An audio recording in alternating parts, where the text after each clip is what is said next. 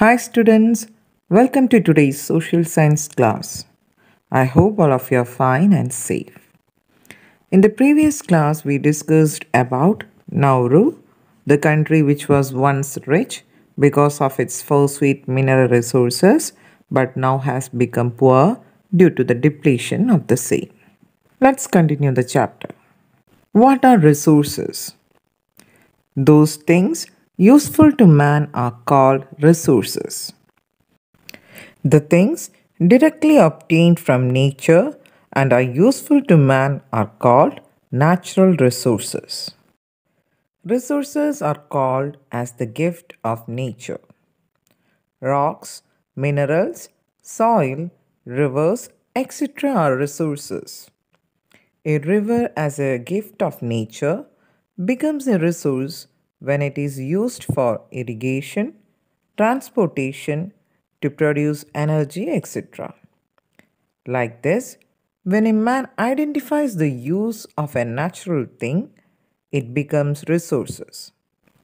Some resources are living things, the rest are non living things. The living resources are called biotic resources, and non living resources are called abiotic resources.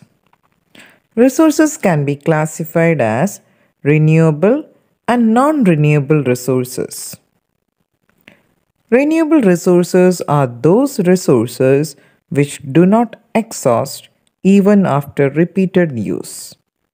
Wind, water, sunlight, soil, etc. are the examples of renewable resources. Resources get exhausted due to their uncontrolled use by human beings. Such resources are called non renewable resources. Coal, natural gas, petroleum, iron ore, etc. are examples. What are man made resources? Resources made by man with the help of suitable tools, equipments, and technology are known as man made resources. Roads, vehicles, building, furniture, etc. are the examples of this.